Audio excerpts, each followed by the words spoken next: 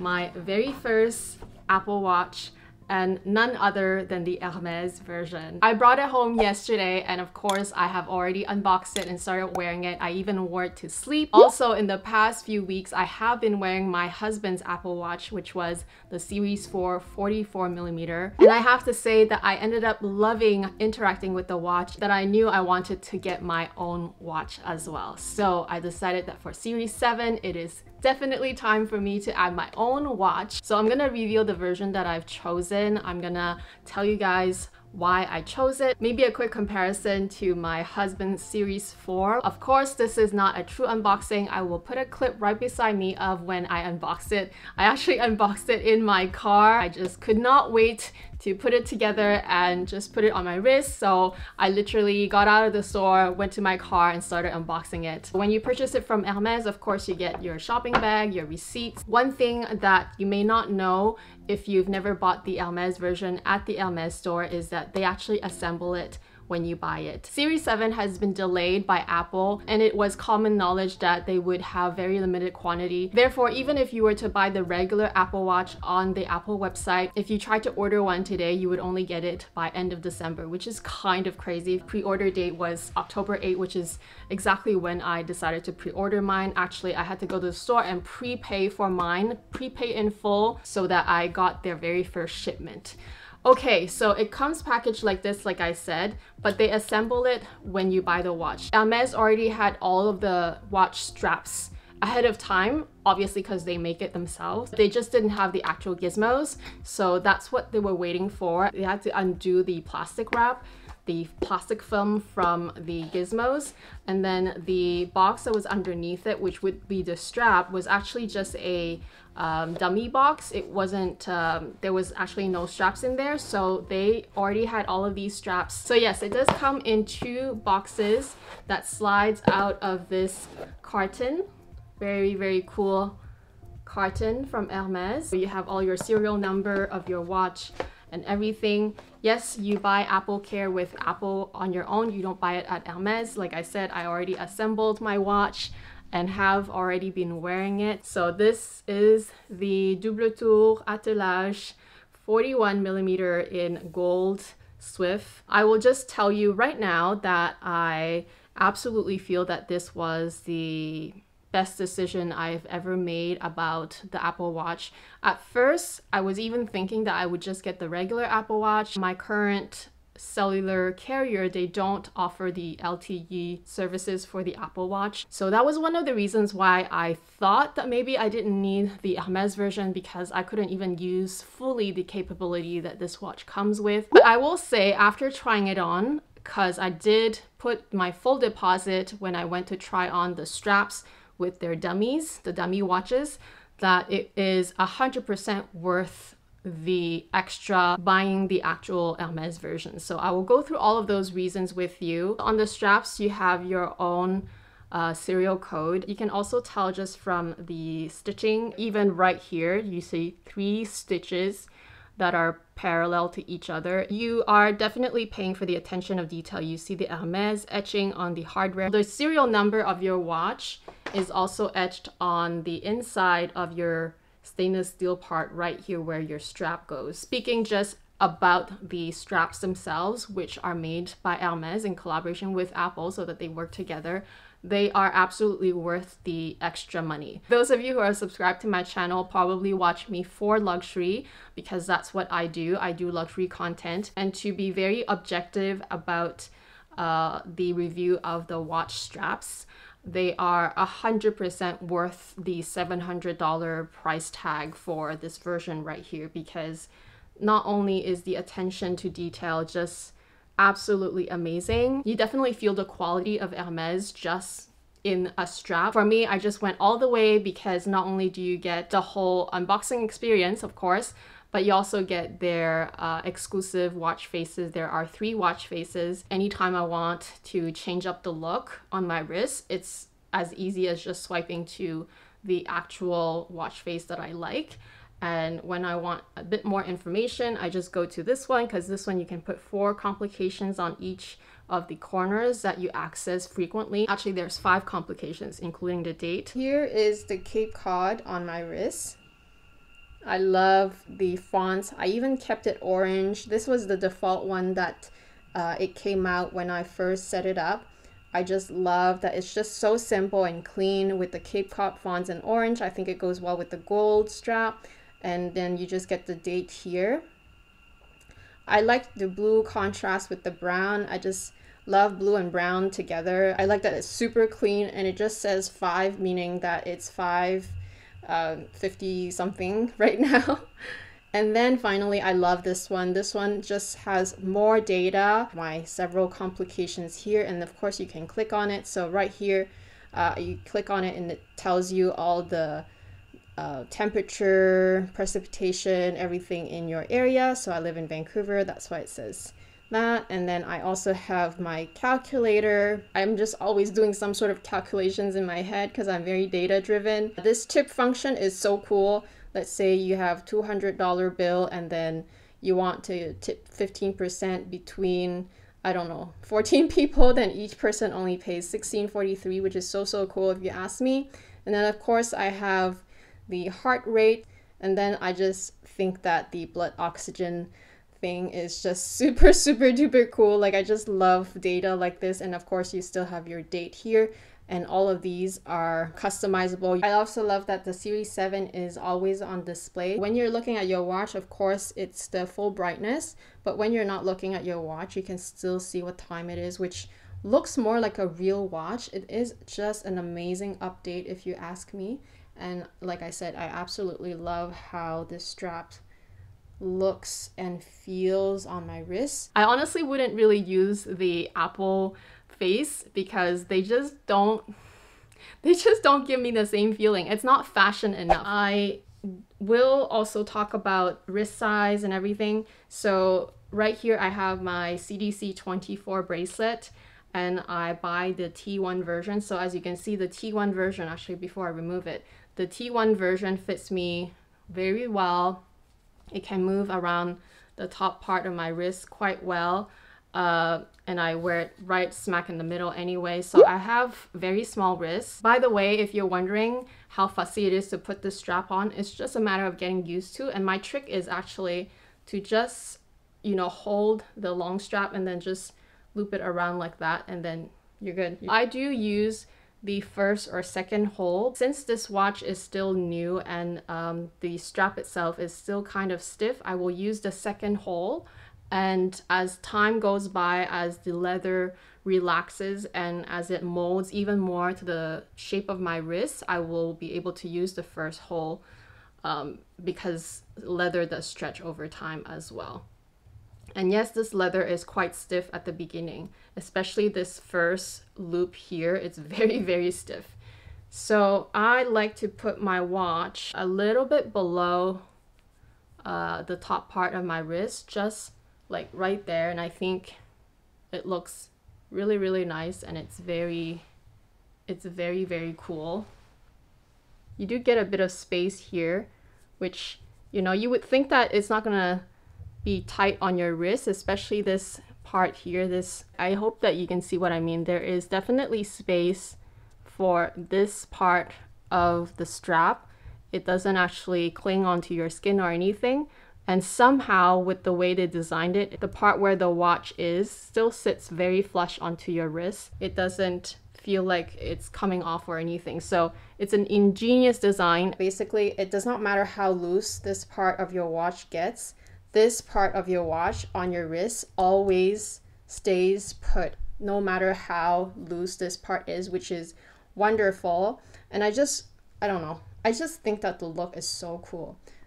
You guys already know I'm a big fan of my CDC bracelet. This is just another sort of like accessory that will be permanently attached to my left arm from now on. And this is just a stunning bracelet, watch at the same time. I love that it is a thinner bracelet because obviously with smaller wrists, I just think that the thinner straps look the best. Yes, when it's new, it will be quite tight. This loop right here is very tight.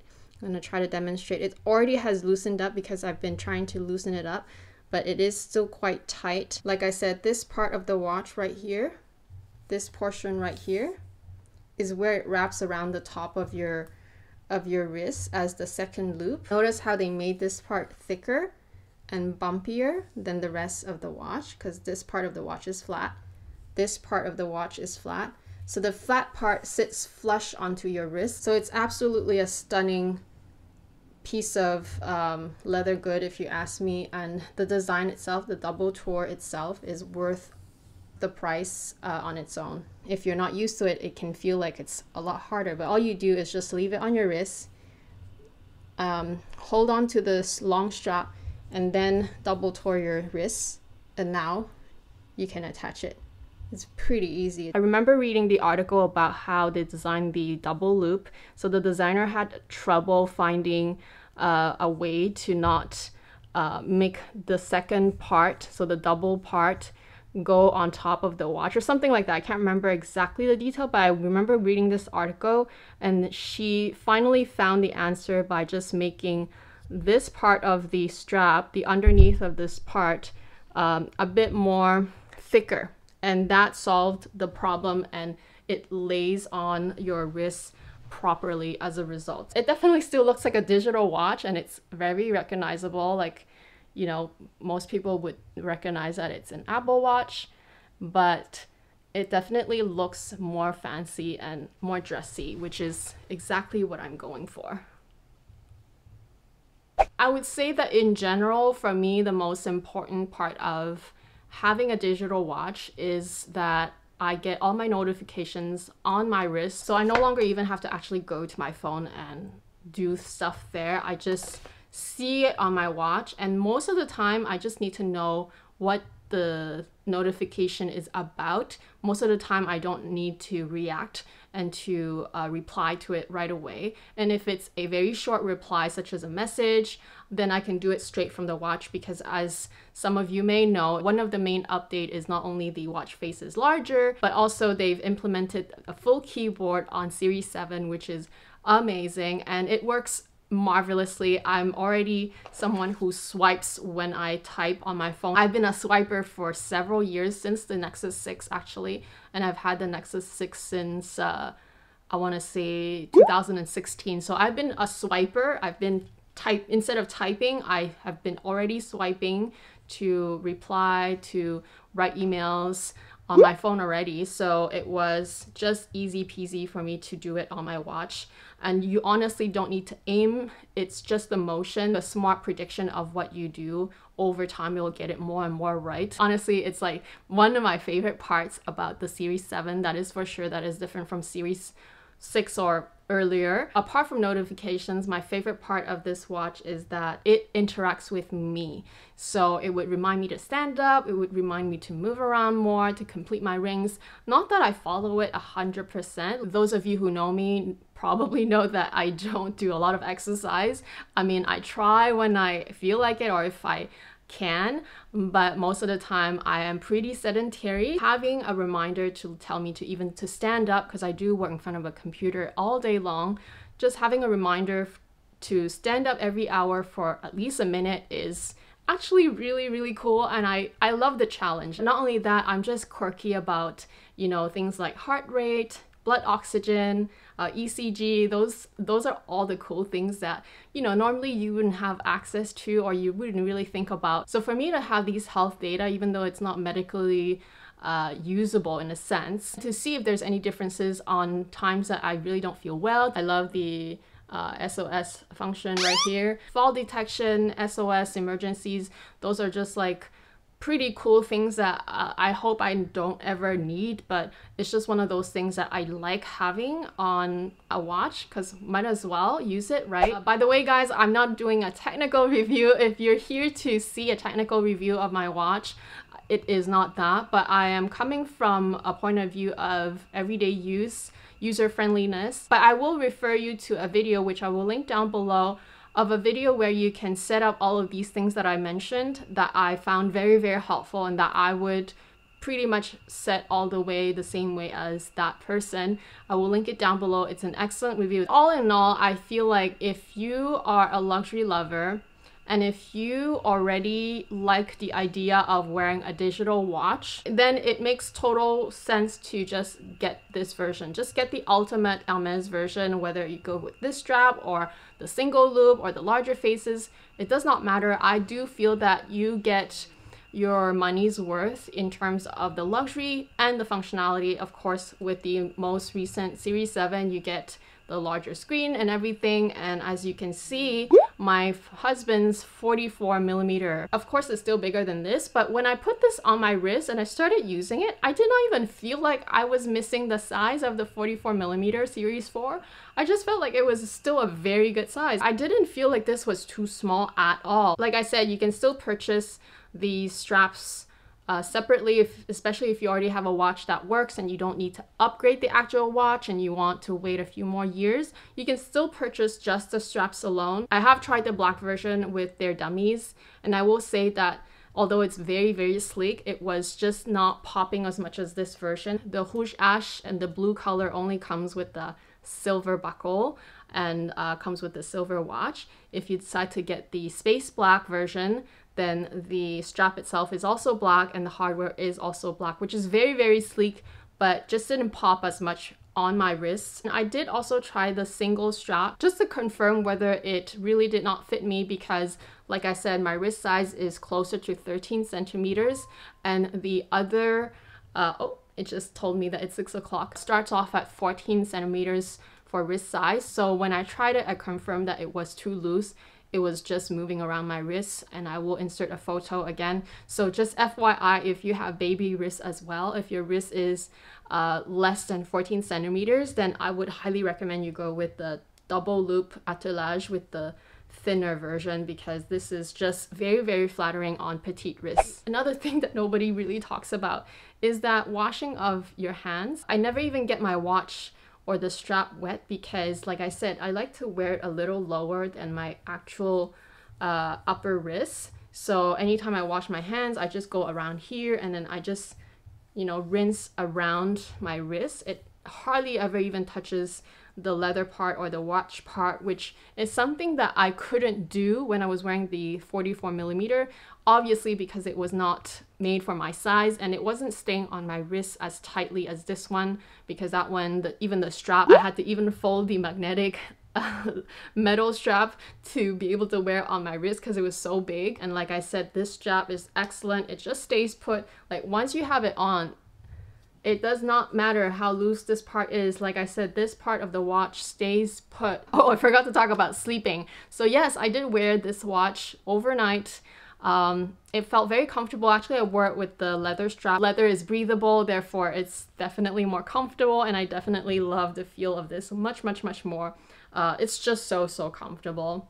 So I actually wore this just like that as I went to bed last night, the whole night. I woke up so many times actually. I didn't sleep so well, but that's not because of the watch. It's just because I am not a good sleeper. So instead of reaching for my phone, which I normally do when I'm sort of like groggy and trying to figure out what time it is, I just look at my watch, which is so perfect because it's just right there. And then I'm like, oh, okay, let's go back to bed. So I feel like I will be wearing my watch often to bed, just for the convenience of it. I don't know if I'll do it every single day, but maybe the sleep tracking data will also be helpful for me over the long term. I don't know yet, so I will definitely report back if that's something that you're interested. The other thing that I also really loved about the updated version, the Series 7, is that the fast charging is so good. Battery was on 57% full, and I put it down to charge, and then I think 20 minutes later or 18 minutes later it was already fully charged. That is using the cable that it came with